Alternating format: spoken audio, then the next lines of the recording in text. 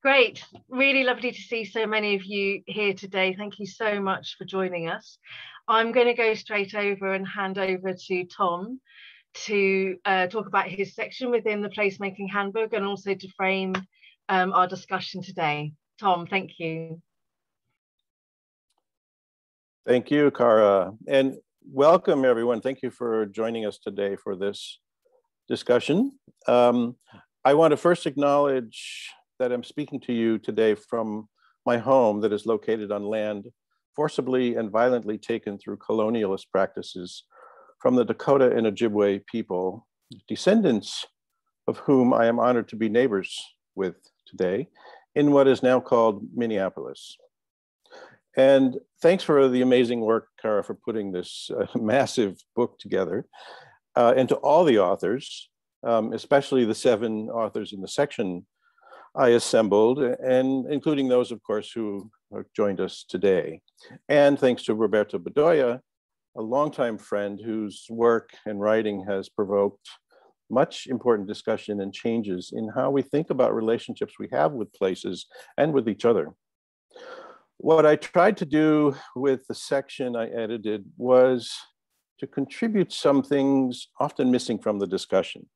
That placemaking, and I'm not fond of the term for numerous reasons, and if you read the book, see chapter 31, called 7 Generations, A Role for Artists in Zuni Place Knowing. Anyway, that placemaking, as often practiced, has many roots in colonialism, and that could be another book.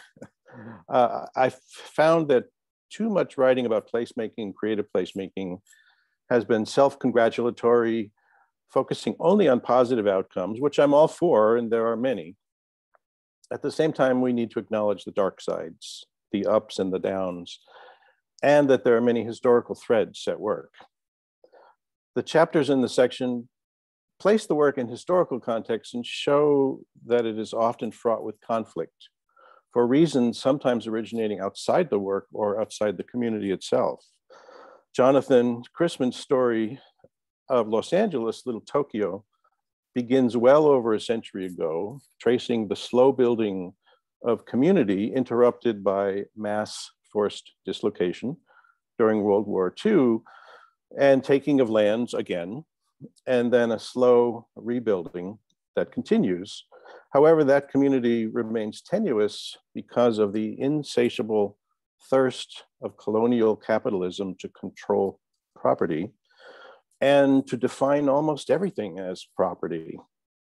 In the opening chapter of my section, Jeongju Shin's story of Gwangju, South Korea, bloody battles over democracy there in 1979, 1980 profoundly shaped the meaning and major physical rebuilding of the center of that city. The section of the book also makes the point that conflicts can be large and they can be small.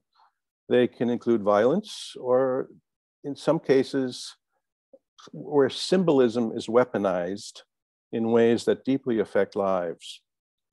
In what I hate to call a coincidence, my deadline for writing the introductory essay for the section was June 1st of last year.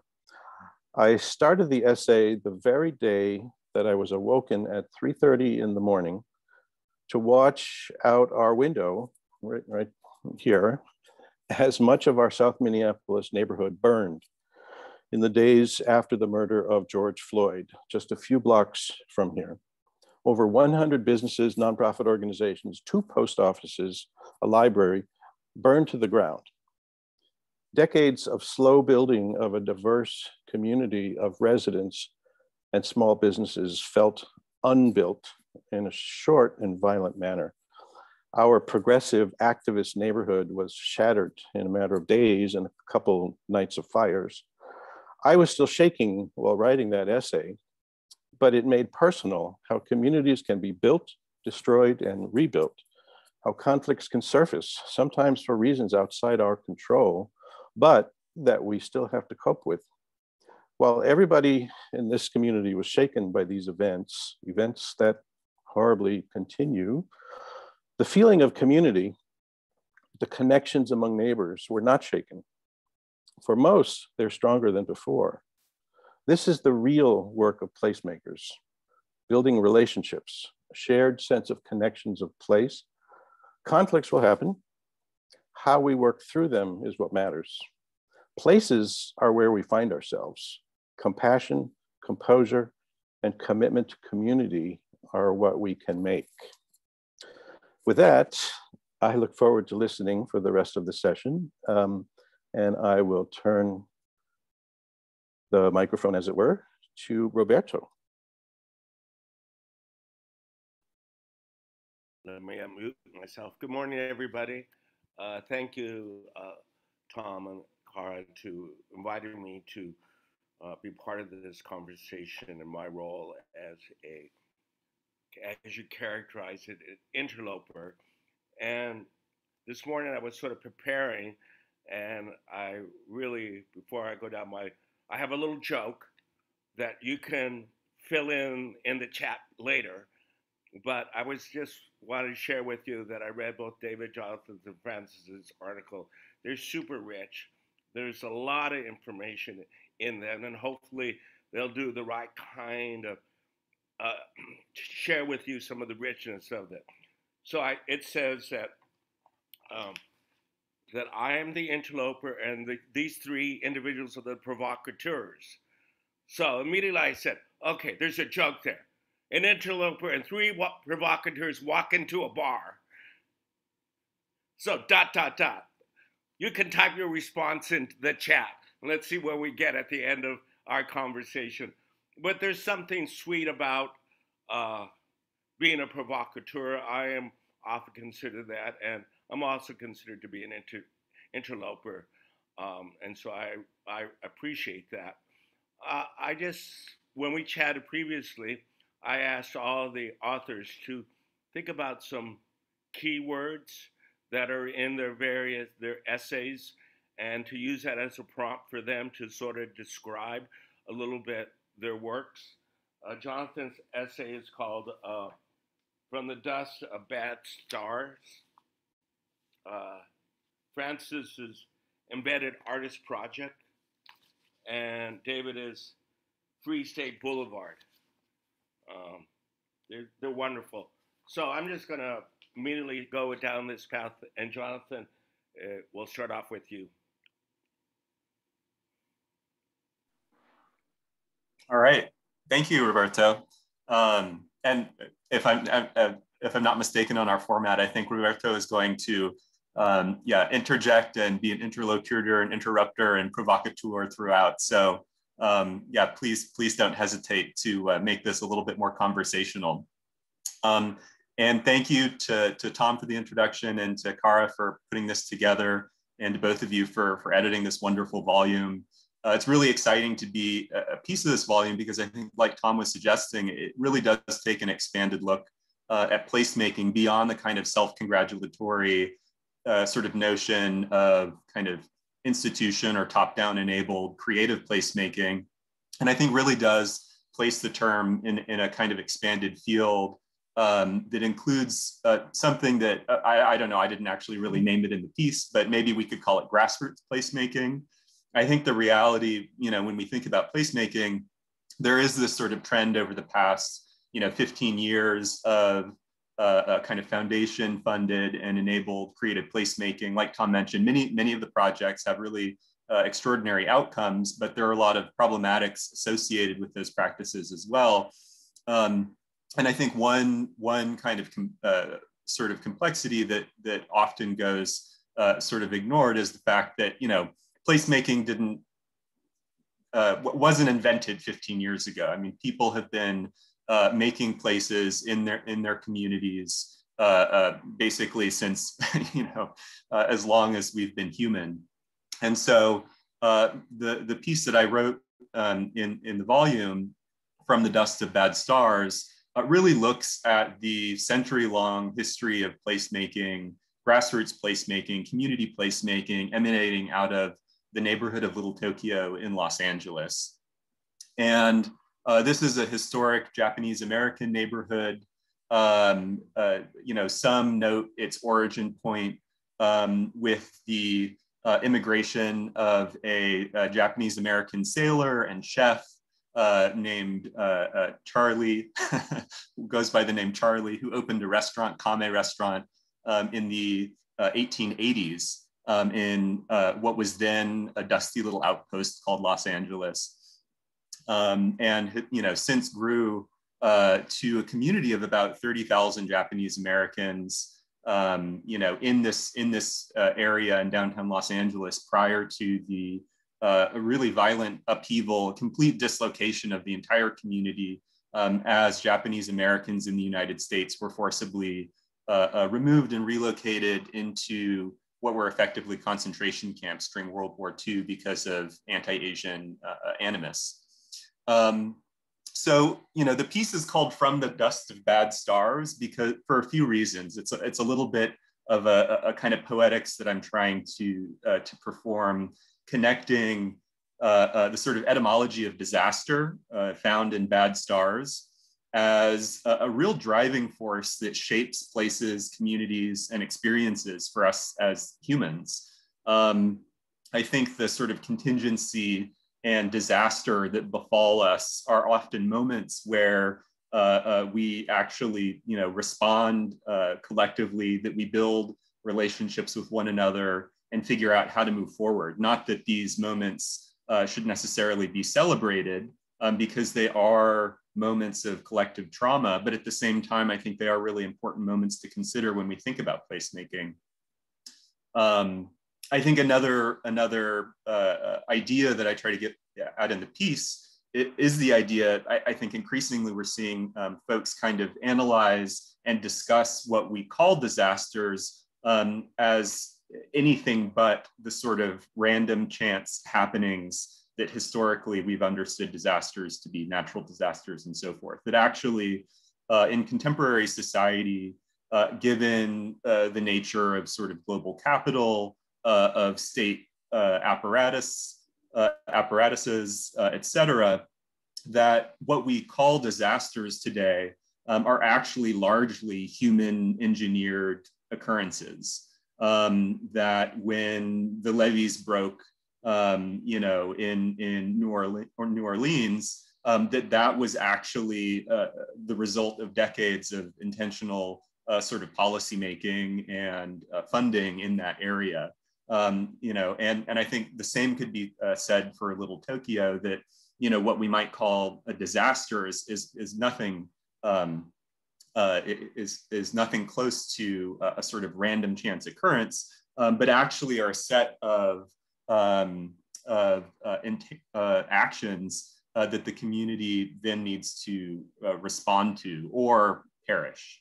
And I think we've seen that with many communities, especially ethnic and immigrant communities who don't have sort of relative power in comparison to municipal governments, wealthier, often whiter communities, et cetera, that in the face of such disaster, communities are often sort of wiped off the map.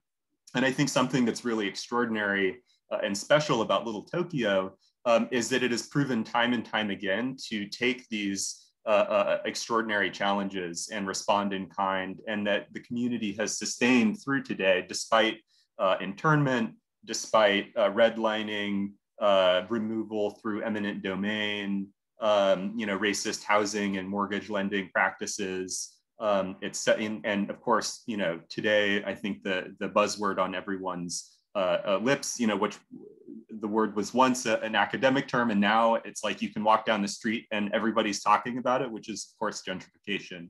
And so the idea of examining what emerges from the dust of bad stars, I think really has to contend with this idea of disaster. But the other piece of that title is dust. And I think the other really important kind of underlying sort of structural element that Little Tokyo has historically really taken into account in, I think, a fairly sophisticated way is the often invisible but super important nature of property rights. This of course, is something that is co-constructed. This is not a sort of, natural phenomenon that you can analyze through a field like physics.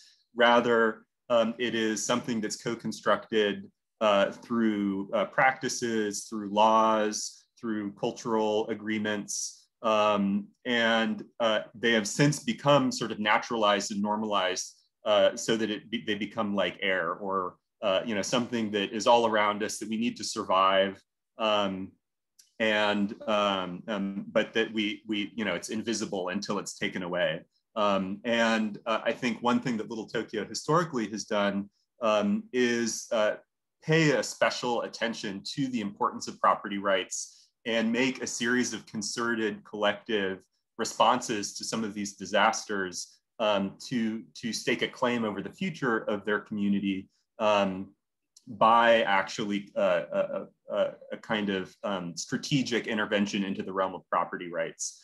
So historically, in the 1990s, when property values were very low, there was a concerted effort, not entirely because of low property values. I think that was sort of a kind of contingent fluke of history. But Jonathan, yeah, Jonathan, let me interleap here, and I want to make sure we go around the circle. Sure. But two things. These are more comments before we go to Francis. But I love the article, and I love your, in my thinking, always part of the problem with creative placemaking as a field that started to sort of unfold. It never made the distinction of whether it was a property rights movement or a human rights movement. As people of color in America, we're still seen as property. And the little studio, and so it's, which through gentrification, you have no property rights. And so that there's that wonderful story embedded in your essay about the community coming together and sort of dealing with that mindset. But the other sort of thing on top of this, we're at this moment of what I call civic trauma. That COVID-19 has disrupted all social networks. And often the discourse around trauma doesn't open up and talk about civicness. And in a way, creative placemaking can be characterized as a civic trauma. And one last thing, I love bad stars. I love poetics. I love metaphor. So what a perfect segue to Francis, who's really talked extensively about her work with artists and in that arena. We'll come back together. I'm just doing a little like responding and then kick the ball around and then we'll open it up. So Francis. Okay, I'm going to try to share my screen. Can everybody see that? Okay, so I'm going to tell you a very quick story because this is related to what I wrote about in the in my essay. I am in a different part. I think Kara can address that. I think it's on artist practices. But in any case, years ago, I came up with this idea of the embedded artist to place artists in, everybody's doing this now, but this was like in 2006, place artists in civic settings. And, the short version is to not just expand possibilities and imagination and bring out creativity and all that good stuff that we know we can do, but actually take care of signification and meaning and be sure that it was interjected into other projects that might be dominated otherwise by engineering or something else, to explore what I love the term, the expressive potential of public infrastructure. So this was where I began. And I worked in many cities, but principally in Chicago. And one of the ones I can talk about very quickly was the 606. So I was the lead artist for the 606. It's a 3-mile rails to trails project and it's really a soup to nuts kind of program. Is creative placemaking, but there's also a lot of contention around top down, bottom up. And when I got done with this project, oh, by the way, the most significant thing that we did, in my opinion, was planted 453 apple serviceberries, which will in the spring create a stunning, when they're mature, climate sensitive beauty installation that then is ephemeral and vanishes. It's based on the Japanese Cherry Blossom Festival. It also provides citizen science observation program opportunities along the trail. That all has to do with climate change and Lake Michigan. But it was very, very top down. And when I got done with that project, I was really longing to work in a more intimate setting. So I went around the bottom of the lake to, Gary, Indiana is part of the metropolitan area, but it's a world apart. And there, you can see the bottom of the lake. So to the left is Chicago, for those of you not in Chicago who don't know the area. And to the right, as you go around the bottom of Lake Michigan, you end up in Gary, Indiana, which was dominated by the US steel mill that was there. And it's probably among the most depressed legacy post-industrial cities, has experienced massive depopulation. It makes Detroit look like a plush suburb. I mean, it's really decimated.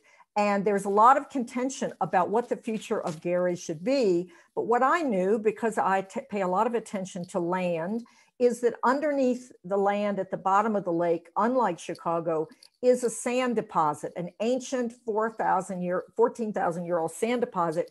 And this changes the nature of the place if we want to actually listen to the place. And I'm going to come back to the idea of what is the place telling us it already is, not the anthropocentric idea of what do we want it to be.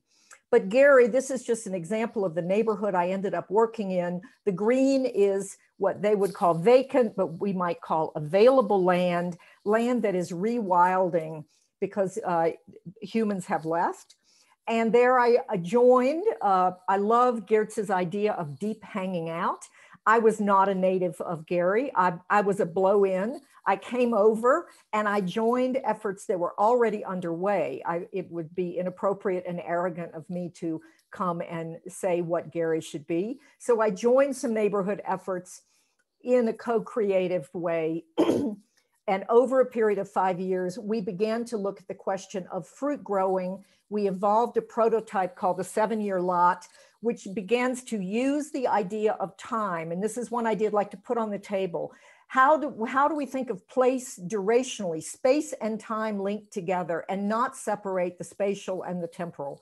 So I think this is very important, at least for the work that I do. So here's one of the community prototype 7-year lots. And this was all driven not just by food justice and urban agriculture and a new fruit economy, which are very important, but also by the notion of beauty, because all of these flowering plants are stunningly beautiful in the spring. And this brings us, I had people who joined the initiative primarily because they were interested in flowering trees for Gary, because Gary is a pretty unbeautiful place. So the art world gave up on beauty a while ago because of its association with power. I like to say, maybe we're back in the beauty business, or maybe we should be. So being very literal about our 3 words, here you can see, I just want to comment that the fruit growing is not just about the pleasure of eating the fruit and the pleasure of watching something unfold, tree growing over a lifetime, but also about visual beauty. And so it very much appeals to the notion of affect. Antagonism is at the core of this project because the city of Gary, the government, keeps wanting to do what they call redevelopment, but there is no population who wants to come to Gary. So who are these people that are going to redevelop it? So I say what we need to do is undevelopment. And that word makes them apoplectic, because they're still in the progress myth. But we need to rewild Gary, or ask what the land can be and not just this canned idea of redevelopment. So I'm very antagonistic in my premise. And the last thing about attachment, I go back to deep hanging out. You know, people are mobile, and increasingly so. And with climate change, and look at all the global unsettlement and migration that's happened in the last 10 years.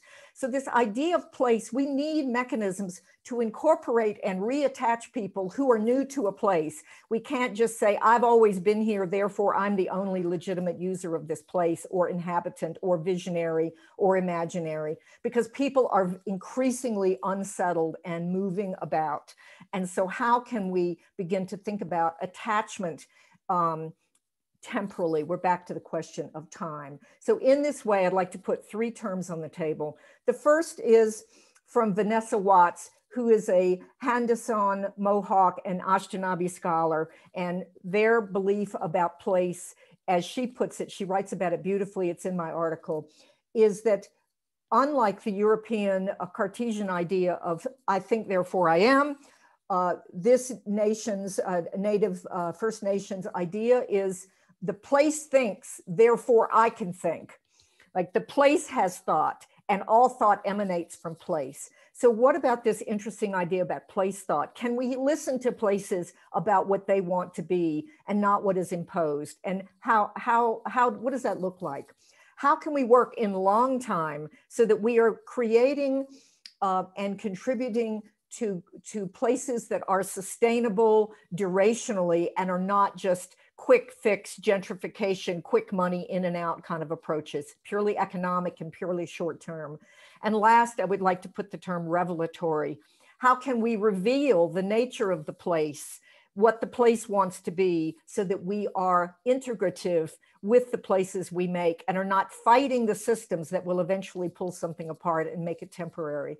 And the idea of artists making the invisible visible is right in line with this. So how can we work to reveal, or as Jerry Wilhelm says, reconnect to the realities of place in a geographic, biologic, and cultural way, but through time and in not just through the Euro-colonial lens.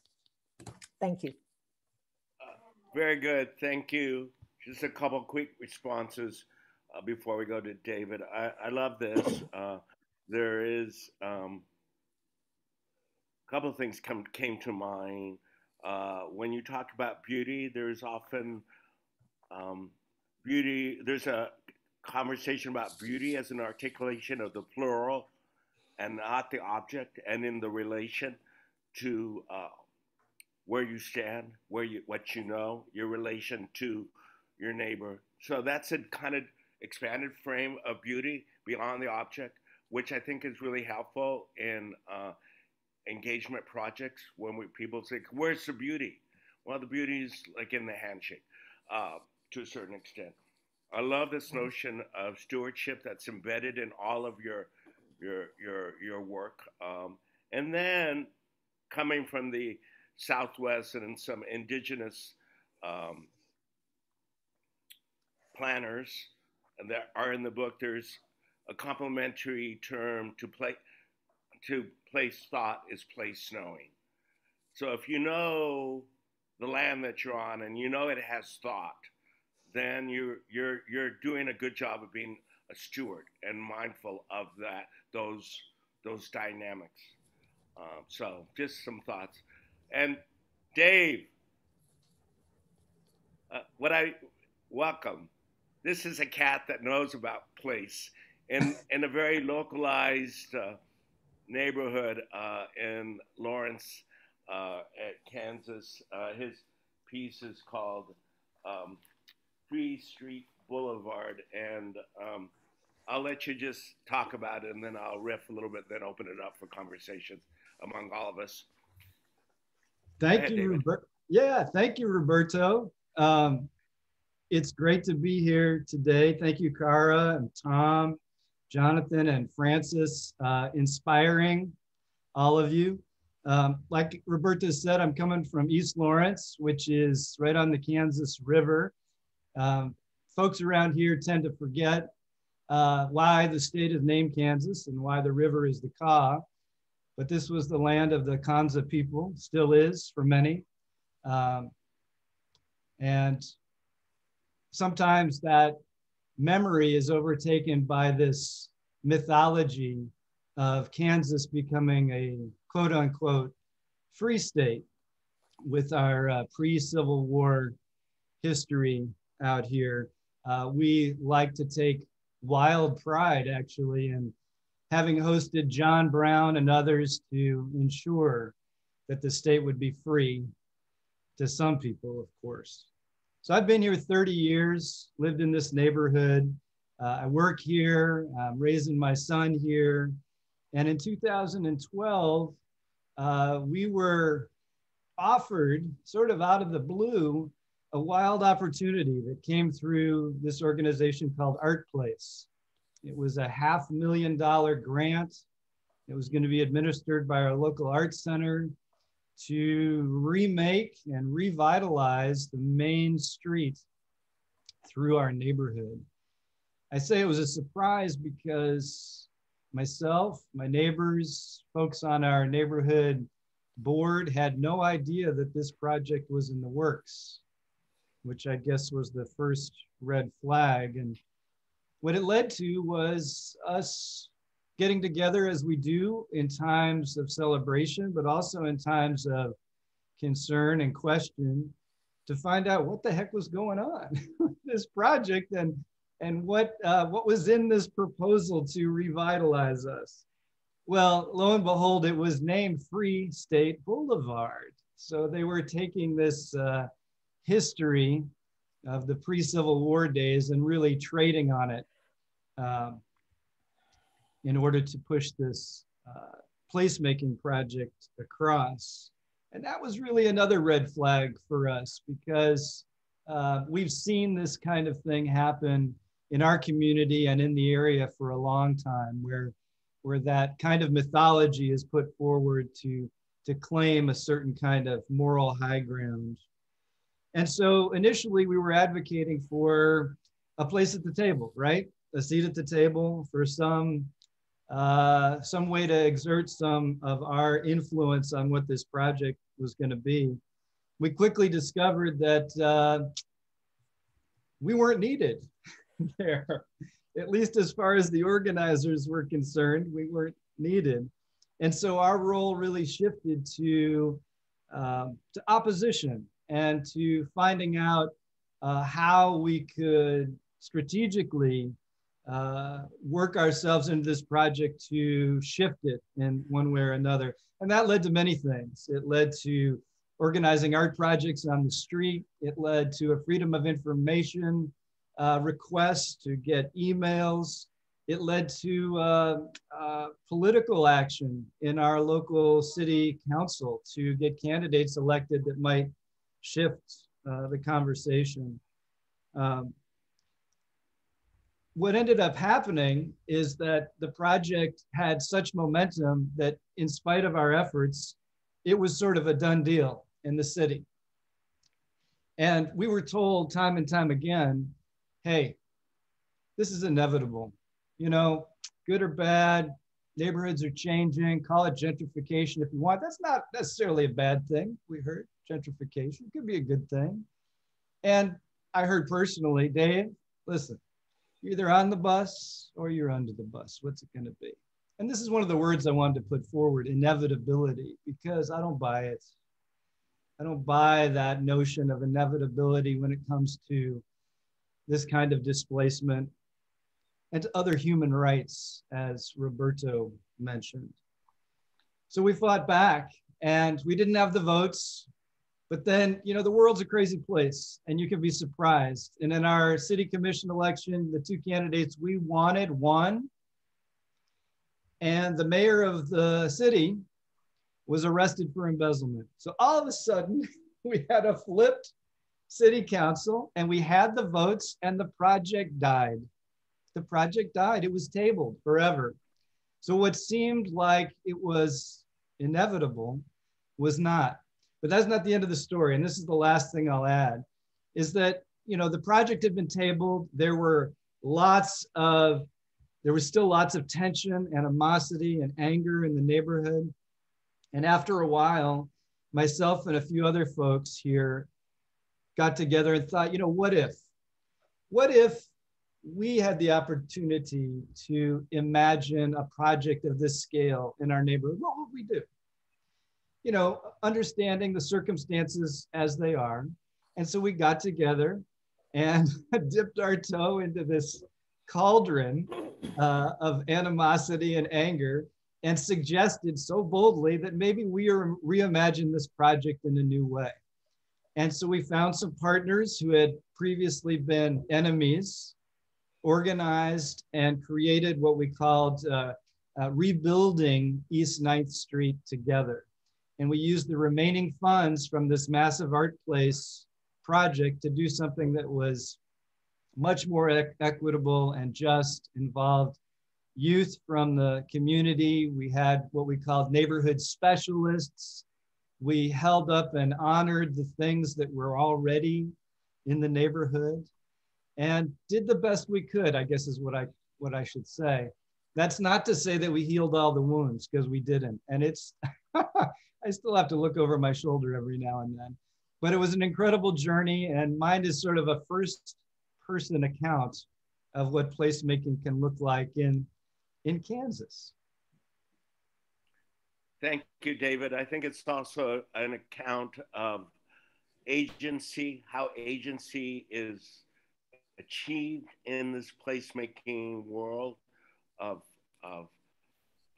with many different stakeholders. And I think the kind of the beauty of your story is a story of governance and not government, and how people often think that government is how we order our lives, but there's governance, and as your community asserted its agency, a form of governance related to place and placemaking and place knowing and place thought and place keeping. All of these things sort of came to be.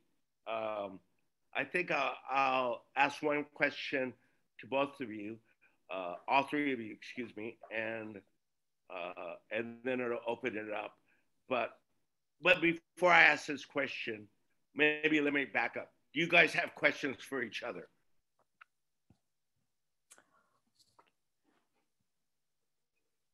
You don't have to make one up. Let me ask my question. We'll come back to it. I think that one of the things that in all of these stories, there's another story about the politics of resources and position, and how they work, whether it's a philanthropic resources and you have no agency, or whether it's municipal resources and how they work, or a community development corporation and those resources. So those things, let's talk dirty for the moment and talk about money.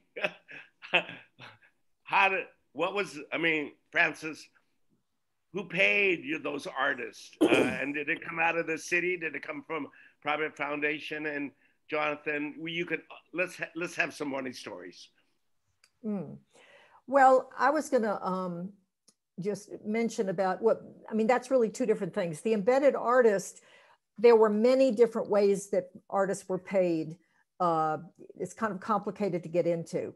But with Gary, I just wanted to say that, so I had a small grant from a Blade of Grass Foundation. It was really a fellowship, but I treated it like a grant. I didn't take a penny. I spent the whole thing on establishing an organization and using it for the project. There was a very high dollar art place project also going on in Gary that was connected to food, but it didn't connect to any of the grassroots community development initiatives that were going on that I attached myself to. And it was very odd. It was just exactly like Dave. It was different money and it was different universes. And it was like, it just felt like high art, low art, big money, little money. I'll just say we got a lot more bang for our buck. That's all I can say. Very good. Thank you. I could jump in and just respond. I apologize, because I think when I was sort of going off about Little Tokyo's history, I only got to kind of get as far as talking about the bad things that happened. and I just want to emphasize, the story of Little Tokyo isn't just those bad things, those disasters, but it's really a story of how the community came together and responded to them. So what I was going to say earlier is that there was this moment in the 90s where there was a concerted effort by the community to re-centralize all of the local community institutions in Little Tokyo and actually take that land out of the speculative real estate market and put it toward community use. So that included temples, churches, cultural institutions. And I think that moment in history has actually sort of buffered some of the worst pressures of gentrification even today, though they still exist.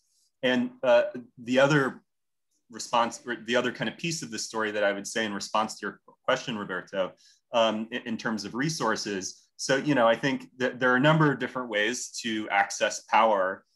Typically, we think about, you know, money and kind of, access to the upper echelons of political and institutional power as the kind of most clear demonstrations of you know, where you can kind of access those resources. But I think that the other locus of power that has long been a sort of device has long been utilized by community organizers and activists on the ground, of course, is people power. You know, if you get enough people together demanding the same thing, or, you know, threatening to vote a certain way or protest a certain way, you can actually affect change, exert your will on municipal policy, et cetera.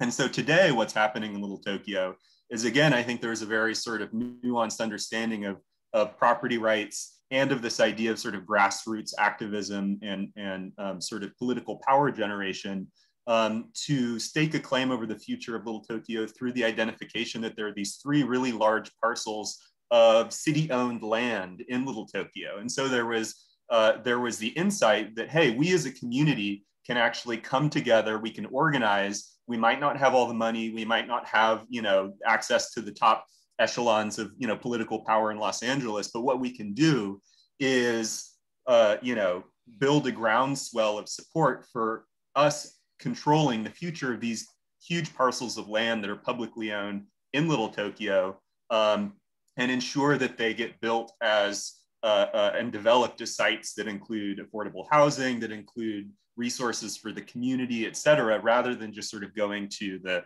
quote unquote, you know, sort of most and best, you know, return on investment.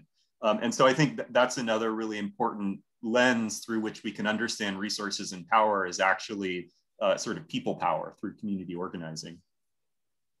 Very good. Dave, and then we'll go to the Q&A. And yeah, you so Jonathan, I'm really compelled by that. You know, we didn't have the opportunity to access or to acquire any land at all here in East Lawrence. One thing to Roberto's question about money is, for us, it was seduction, the seduction of a $500,000 grant. We had never seen that kind of money for art or really anything else in the neighborhood ever. So, you know, many folks in the neighborhood thought, how can we not take this? And from City Hall down, we heard, you know, you'd be fools to turn away from a $500,000. And that was a real difficult challenge for us to surmount. You know, how can you say no to those kinds of resources? I wanted to put another thing out there, though. Jonathan, you've been talking about, you know, a kind of man-made disaster. And Roberto, you mentioned earlier placemaking as potentially a type of trauma. And those two things together remind me, it sort of triggers me back to when our project started, because it felt like a disaster, you know, for us. But the thing that we realized, and, you know, with some help, I remember reading Rebecca Solnit's book, A Paradise Built in Hell, is that it is sometimes in those moments of trauma and disaster where you turn towards each other and can do the most. And I think it's not always that way, obviously. But in this case, in our neighborhood, we rose to that moment, even though there was a disaster upon us. Very good. I'm going to go and read a question that's in the chat, and any one of you can respond. This is a question from Michael. Does meaning making and identity work play into placemaking? Does the survival of community rely on meaning through a sense of common bounds and collective belonging? Thoughts? I could jump in. I have a quick thought, and I think this also kind of relates to these words that Dave, you're bringing up, and Roberto, you mentioned earlier about trauma and disaster. That I actually see one really valuable role for art practice is precisely this. It's shared meaning making and building kind of a shared sense of identity and collective belonging and kind of shared bonds that I think if we shift our kind of aesthetic register of what we understand as art from, kind of historically, at least in the last century, we kind of understand often the art world as producing kind of a solo authored art object oriented practices, individual studios, heroic artists working in studios to present work in white wall galleries. If we shift away from that toward something perhaps more similar to the kind of work that Francis is showing, one that emerges out of a shared practice of collective interaction, of experience, of process, that those kinds of art practices are actually super valuable for pulling people in and generating a shared sense of identity. And I certainly see that happening in Little Tokyo as well, that the community has intentionally and wholeheartedly embraced art, not as a means for redevelopment or increasing property values, but precisely as a mechanism to fight against gentrification, which is a kind of a twist on its typical understanding, in today's day and age, that they actually identified the value of art, in large part because of its long history in Little Tokyo, as a means for building community, for building solidarity, and for fighting against something like gentrification. Mm-hmm. I think, Jonathan, and then I'll go to Francis, because I have a question for you specifically, Francis. Actually, forget about me. Francis, you have your hands raised, please. Well, I was just going to connect the dots of the last two questions that were asked. One is about funding and the other is about authorship. And in my piece, I mentioned a writer, Isabel Stengers, who talks about moving out of the binary of either or to the and that art can do this. So in a way, the contested definition of what constitutes art is one of the things that actually limits our ability to access other streams of funding, and also limits claims about what can be art because of authorship, either individual or shared. And so, for example, one of the ways Embedded Artist has been funded is if you are willing to say that art can be art and something else at the same time. Can it be art and community development? Can it be art and phytoremediation? Can it be art and something else? Then you actually can tap into multiple funding streams and find partners with receptivity in different non-art sectors, if you are also willing to say that something can function multivalently at the same time. So it's the sort of modern idea that art has to be only art, and as soon as it looks like anything else, also it ceases to be art. And this, of course, is a very old modernist model that persists because it's very useful to capitalism. So I think that the money and the definition of art are deeply linked. Okay, Dave, and then I'll read a question. I'm sorry, go ahead. Yeah, Francis, that's so true. So I'm thinking about the question that Roberto posed, and I have a quick story about our project. When the artist team that was hired to work on this big project first met with our neighborhood, they came with a model of the neighborhood, 3D model. And I could show you a picture, but it looked like it was a neighborhood of sugar cubes, all white, no color, no trees, no people, no yards. This was their vision of what they were starting with. They didn't see any meaning there at all. That's what they wanted to start with. And what we offered was stories. We offered our front yards, our backyards, our barbecues, our Sunday afternoons, our fight against the floods, all these things that made us who we were creative about, but also were what gave us a sense of belonging, had been stripped from their process as they began. I have a question here from Keith Lee. In ethnic and racial populations, artists have been at the forefront of creating spaces, but are often outside political processes.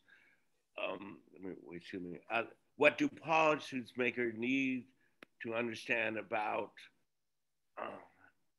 artists and creative people, especially in Black and brown communities. So policymakers, what? I feel like the person who could probably answer this question best is you, Roberto.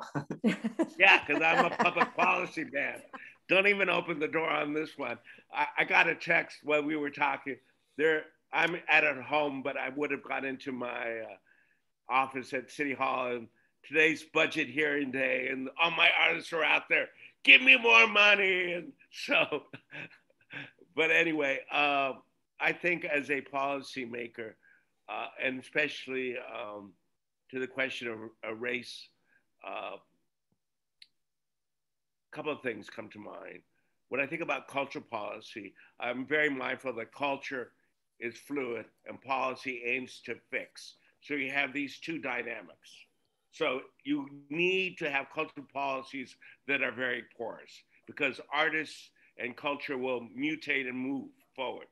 In terms of racial equity, it's very, very complicated. And going back to the civic trauma metaphor that I love, at this moment after George Floyd and looking at this heightened conversation about racial reckonings, we need to kind of think about that deeply. And for me, one of the strategies is how do my work decenter whiteness as the end all and be all things. I'm not, so for example, the white spatial imaginary that you're talking about, Dave, and your example kind of is the norm. No. If you're in a Latino neighborhood, it's going to be brightly colored buildings, and everything's on the sidewalk and in the front yard. From the parrot to the dog to the swing, it's all there. So that's what Fruitvale is, my Latino neighborhood. Anyway, let's see. Any questions, guys? I have one little thought to add to that as well, which this was a little micro story that I wanted to insert somewhere. It kind of ties in with these keywords that you're mentioning of civic trauma and kind of resistance and reactions to that, in particular over the past year, with the pandemic, which I think has been an extraordinary moment of collective trauma, both obviously directly from the sort of health implications of the pandemic, but also at an urban level because of the continued, especially here in California and in Western United States, it's like more and more people have become unhomed. The cost of living has just gone up exponentially, even as people are losing their jobs. So it's just, I think, a really critical juncture and moment of collective trauma. And I just wanted to, share this one photo, which I think gets at some of these things we're talking about. Let's see. So this image is in Little Tokyo pretty recently. You can tell because everybody has their mask on. And this is a kind of new community organization that had bubbled up in Little Tokyo, again, going into the same idea of sort of grassroots placemaking and where art fits in. They call themselves J-Town Action and Solidarity. And they describe themselves explicitly as culture workers dedicated to exploring, critiquing, and acting on the intersection of art, politics, and community care. And so I think this is kind of a demonstration of how people are reimagining placemaking and art practice in this moment of collective trauma. That again, trauma, it's never something to be celebrated, but it can be a moment of sort of reawakening and renewal if a community has the kind of social capital and culture to respond. And I think, a few things that are interesting with this organization is that they've been sort of active in responding to concerns around gentrification, but they've also been very vocal and concerned about increasing people without homes in Los Angeles. And the typical conversation is like, oh, get these people off the streets. I don't want to see them, get them out of my sight. J-Town Action and Solidarity, their response is like, no, these are our neighbors. We need to support them. We need to provide for them. They've done water drops. They've provided resources. They've provided places to recharge phones, and also advocated on a policy level on how to best meet this community's needs. And the other thing I'll point out as well is that, this isn't a historic Japanese American neighborhood. There is a Japanese American identity in the community, but this group is reflective of the community today, which is extremely multiracial, multi-ethnic, and that is a source of strength that provides a better awareness and understanding of some of these issues that communities are facing today. So I'll just stop there if I could figure out how to stop sharing my screen. I think we're coming up to the hour. Okay. We're coming up to the hour. We need to sort of wrap this up. I have one comment, and then that maybe you guys can spin about as part of your wrap up. And it kind of is what I heard throughout all of your commentary was this notion of stewardship and how whether being good stewards of the land, good stewards of community relationships, good stewards around identities that are closely tied to a locale like Japantown.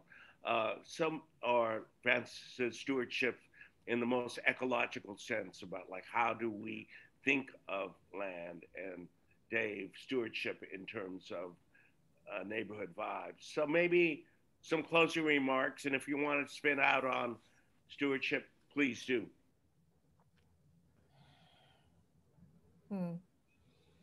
Well, stewardship questions the role of the human on the planet.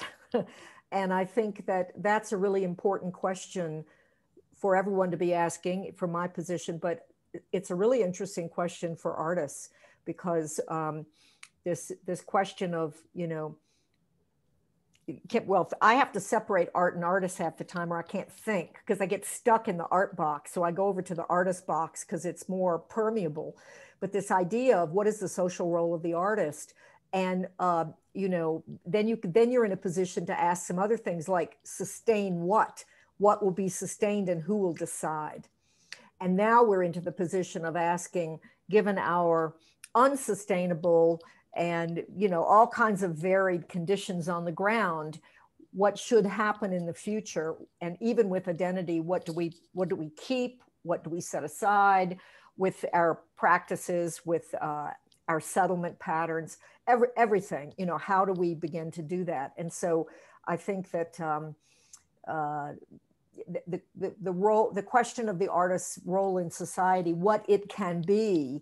A lot of people talk about artistic leadership, which is a word that kind of creeps me out, I'll tell you, but I actually think it's on the table. So I'll just leave it with that.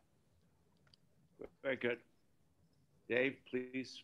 Yeah, so stewardship, I think, is something, I don't know if we use that word in the neighborhood, taking care of each other, taking care of our place. And what this project did for us, it's nothing new. I mean, we've done this before. We've fought against 4-lane highways going through the neighborhood 2 times. The neighborhood's right adjacent to downtown, so everybody's creeping on it. But what happened in this placemaking project is that we, again, recognized we can have some power, yeah. And it can be, at times, joyful to do it, even when we're losing. And it reminded us of what neighborhood and community meant to us. And I'm not saying every single soul in the neighborhood, but for those of us who were engaged. And that was a powerful thing, a beautiful thing, and something we will not forget. It will be part of the memory of this place for a long time. Jonathan, and then I'll have one last comment. Well, maybe I'll just share one more tiny little story of something that's happening today in Little Tokyo that gets at this idea of stewardship and again, property rights and land, which is I think there's a very clear awareness that whoever owns the land controls the future of a place, at least, depending on what the property rights regime wherever you are is, it's certainly true in Los Angeles. So there's been an effort to set up what they're calling a community investment fund, where investors, largely folks from the community or from the larger Japanese American community, or just people who are supportive, can buy a share, relatively a small amount of money, maybe $5,000 or something like that. And collectively, this fund could then buy property in Little Tokyo and sustain it for community purposes in the future. And the idea is that there would be it'd work like an investment fund. You would get a very modest return. You wouldn't be expecting some extraordinary sort of, it's not going to be the thing that, it's not going to be Bitcoin or whatever. But the other key acknowledged purpose of this is that it's intentionally to sustain the community well into the future, that the benefit isn't just financial, that there's this community benefit as well. And so I think there is a continued effort to try and understand how we can engage this society in this context that we live in, given these constraints. And I think this is one way to kind of think about how to pursue stewardship in a place like Little Tokyo. Very good. So among my colleagues, what's the rest of the joke? You have the interloper and three provocateurs walk into the bar. Jim says, "Yeah, but they're all troublemakers. There are troublemakers." Very good. So anyway, I just want to pass the baton to Tom and Cara if you have any final words, and let me thank my colleagues here. And Francis, I'll get you that citation later on down the road, a little note to me. So I just appreciate this. I encourage you all to read these essays. They're really, really rich. And Tom, it's a great chapter of the book, and Cara, that's a heavy lift, this anthology. It's huge. So thank you, guys. Thank you all so much. I've really enjoyed this conversation and some brilliant perspectives in the room. And one of the things that I really wanted from the handbook is that it has the artist voice in it, the community member voice in it, across the board really. And I think I've heard that through this conversation. And so thank you everybody for your time. My cat's now coming to say hello. I really appreciate it, and events like this, I think also there's so much more that all of you say that isn't just in your chapter, and that's really given the richness to this conversation as well. So thank you, and thank you everybody for being with us for this hour. Thank you. Do you have anything to add, Tom? And may the conversations continue. Thank you all so much. Thank you, everybody.